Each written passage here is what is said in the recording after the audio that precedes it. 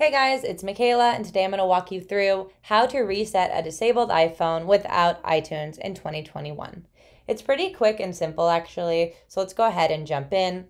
The one thing about resetting it after it's been disabled is if you want to not wait that time frame, that 1 hour, 1 day time frame, to reset it without iPhone, you're going to have to go ahead and reset the entire phone, meaning you're going to lose all of your information if you don't already have that backed up. However, if you know that it's backed up, then it's okay. We can jump on in.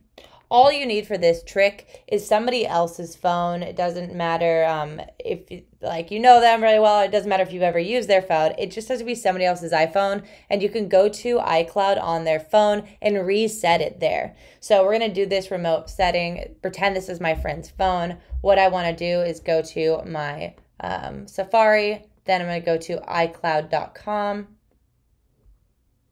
From there, I'm going to sign into my iCloud, and then I'm going to go to find my iPhone. Sign in if you haven't already.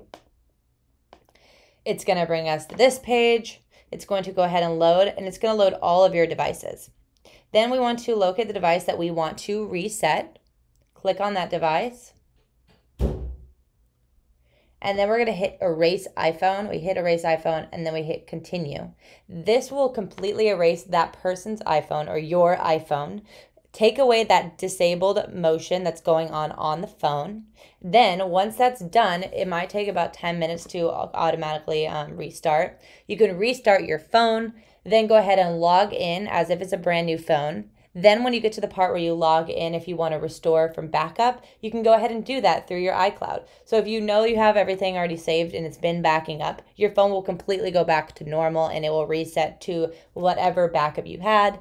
However, like I said in the beginning, if you haven't backed up ever, then you're going to have to take the risk if you don't want to use your iTunes to go ahead and lose all your information. However, you'll get your phone back and that will go away the disabled part.